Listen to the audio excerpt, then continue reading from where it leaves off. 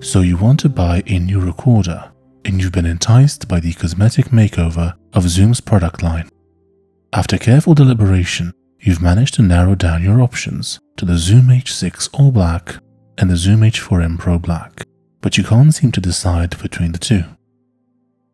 On the one hand, the Zoom H4n Pro model offers a budget-friendly and extremely mobile recorder, while on the other hand, the Zoom H6 offers a greater range of use cases and adaptability.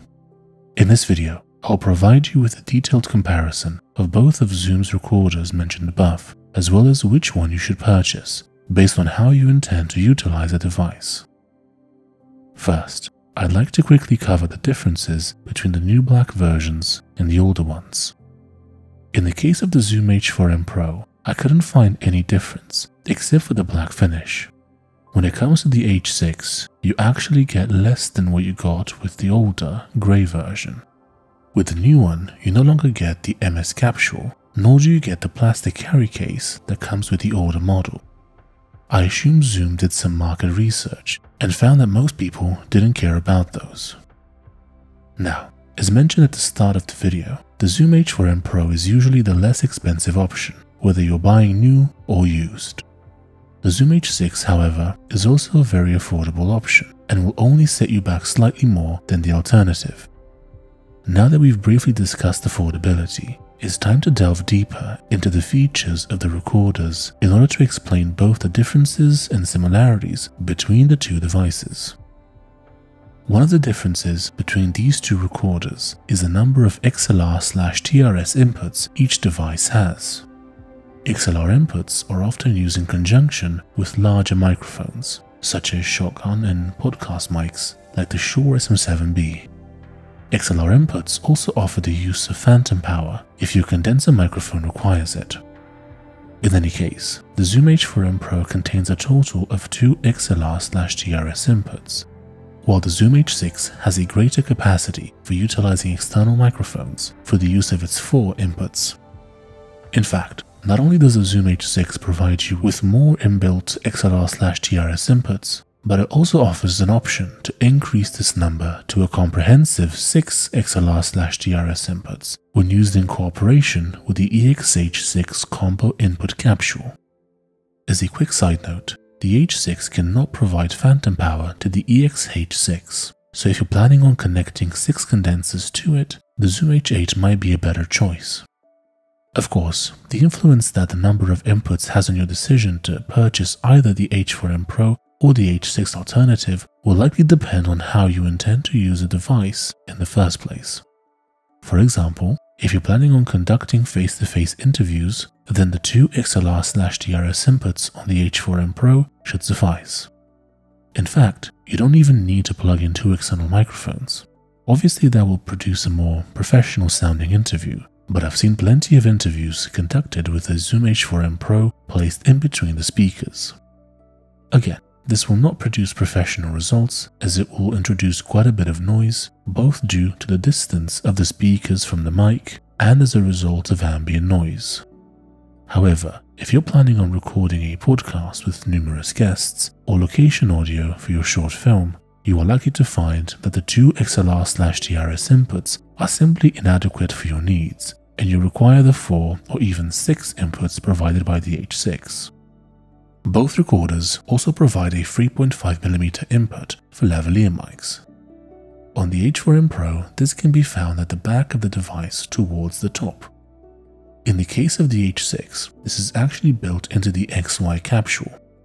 Bear in mind that not all of the capsules have 3.5mm inputs, as I found out when I checked my SGH6 capsule.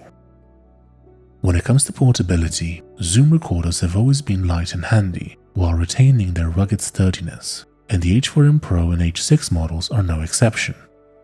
Both devices weigh in at approximately 280 grams, whilst the H6 with the included XY mic capsule weighs around 410 grams. Regardless of which device you choose, they afford the user a great deal of mobility when recording on the move and when traveling. The H4n Pro is also slightly more compact when compared to its H6 counterpart. In addition, the H4n Pro comes with a hard plastic case, which will protect it from accidental bumps and scuff marks. Unfortunately, this is not the case for the H6 or Black. The older grey H6 came with a hard plastic carrying case, but the new version doesn't come with it, nor does it come with the MS capsule that the older version had. We'll get into capsules a bit later on in the article though. Despite this inconsistency between the two, each option feels well built and solid in the hand, giving you the feeling that both were designed with durability in mind.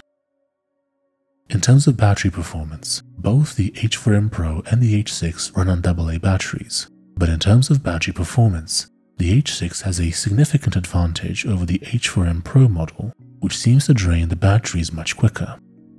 With reference to recording time, Zoom states an approximate battery life of 20 hours for the H6, which in my experience is a fair estimate. Meanwhile, Zoom suggests that the H4n Pro provides users with 6 hours of battery life. However, when collating the community's experiences, as well as reflecting on my own experience while using the H4n Pro, it seems as Zoom may have made an overestimation when quoting the 6 hours of battery life.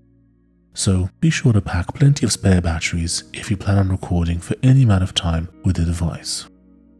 Alternatively, you could run either device off the mains. You can purchase accessory packs for each recorder, namely the Zoom AP-H6 and the Zoom AP-H4n Pro. Both will provide the means to plug the recorders in and run them off constant power so you don't have to worry about battery life. One of the most important aspects to consider when purchasing a handheld recorder is the audio quality. Both the H4n Pro and the H6 can produce fantastic results under the right circumstances. For example, the voiceover for this video, as well as a few of my more recent videos, has been recorded on the Zoom H6 with the SG-H6 shotgun mic attachment. The reason is because, as a digital nomad, I travel around and so I usually can't control the environment very much. The SG-H6 is relatively small, but also directional, so I can mostly capture the sound of my voice whilst largely ignoring sounds coming from the back of it or from the sides. As long as you're recording things that are relatively loud, such as sound effects, musical instruments, or your voice, you're going to get clean recordings. However, as every recording device has a level of self-noise, when recording things that are particularly quiet, such as natural ambiances, you might find that the recording has a bit more hiss than you'd like. The only device that I can really recommend for quiet sounds in the handheld category would be the Sony PCMD100, which has been discontinued as far as I know, and which is currently selling on the used market for quite a bit. Alternatively, you can have a look at the Sony D50, which is the model before the D100. Some say that it doesn't sound quite as good as the D100, but look up some recordings online and decide for yourself. Given that the D100 is so sought after, you might be able to get a more decent price on the D50. By the way, if you're finding this video to be helpful, don't forget to leave a like, as it will help with the algorithm and other people will be able to find this video as well.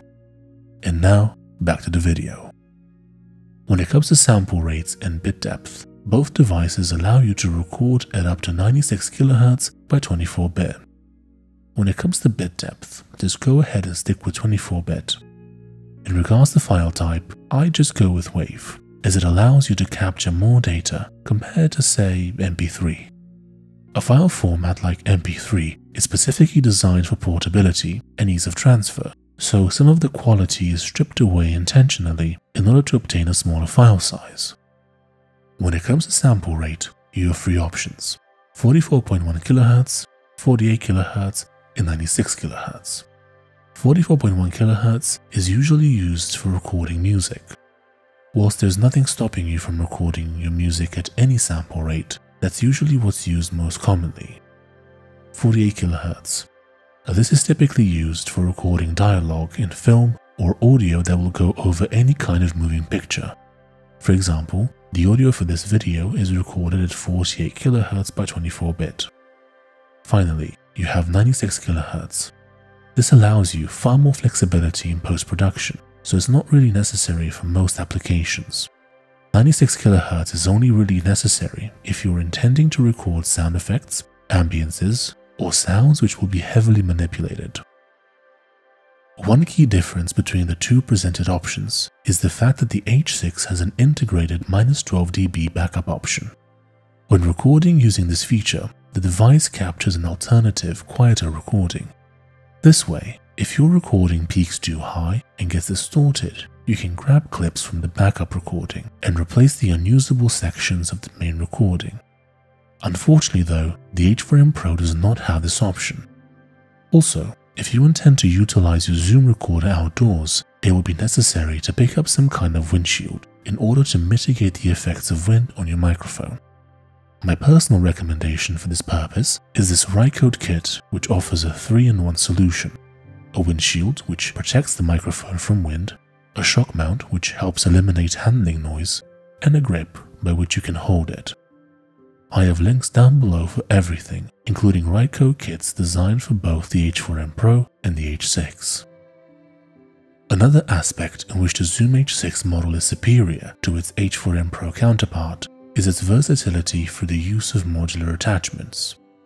Much like lenses on a DSLR camera, these capsules can be easily swapped so that the capability of the device can be maximized in different situations. As standard, the H6 model includes with it an XY capsule which utilizes two separate unidirectional microphones, which are able to record audio across a wide area, whilst maintaining the strongest audio in the center of the stereo image. Furthermore, there are a plethora of separately sold modular attachments compatible with the Zoom H6, which are not compatible with its H4n Pro counterpart. I've already mentioned in this video the EXH6 combo input capsule, as well as the included XYH6 capsule. However, the modular capacity of the Zoom H6 All Black does not stop there. Indeed, the mention of these two capsules hardly scratches the surface. The MSH6 capsule is another modular add-on compatible with the Zoom H6 and was included upon purchase of the previous original Zoom H6 Grey recorder. This capsule enables you to manipulate the width of the stereo image after the recording has already taken place. The SGH6 shotgun microphone capsule allows you to record high-quality sound using an affordable, compact, and highly directional shotgun microphone attachment, providing an alternative to the traditional expensive and large shotgun microphones. As mentioned before, the voiceover for this video is recorded using the Zoom H6 and this mic.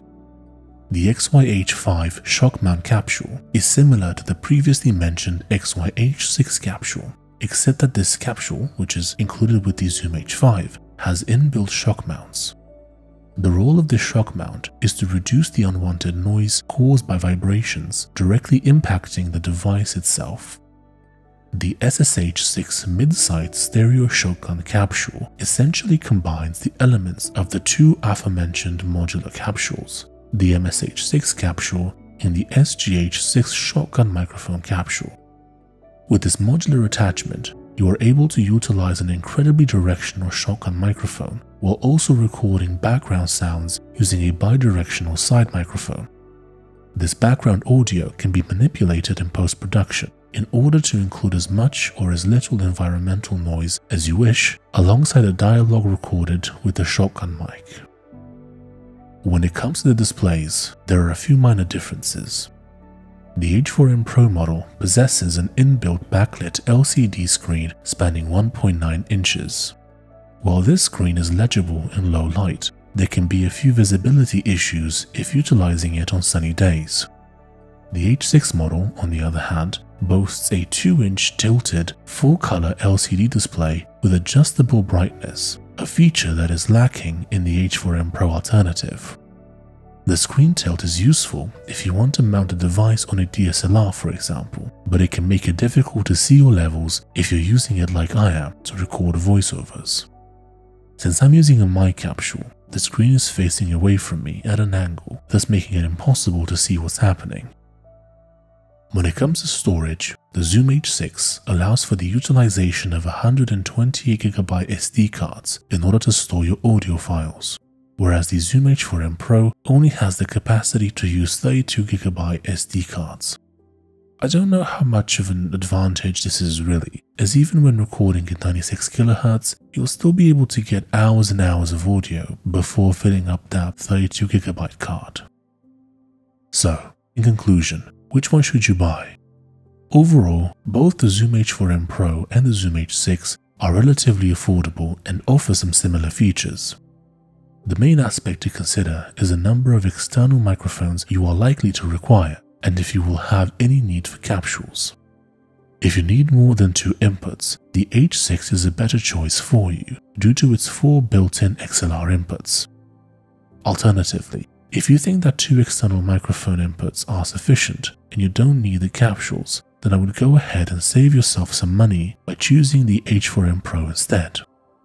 If you're still not sure, I just go for the H6. It's not that much more expensive and you're future-proofing yourself in case you do need to expand and purchase more microphones. Additionally, Zoom handheld devices, if kept in good condition, have historically preserved their value rather well. So, if you find that the H6 has too many features that you don't need, you can always sell it, potentially recoup a good chunk of your money, and then purchase a Zoom H4n Pro. Do you have any questions? Don't forget to leave them down below, and I'll do my best to get back to you. If you'd like to have a look at any of the products mentioned in this video, and you would like to know how much they cost in your country, you can find affiliate links down below. Thank you for listening. Don't forget to leave a like, subscribe, and hit that bell, and I'll see you in the next one. Bye bye.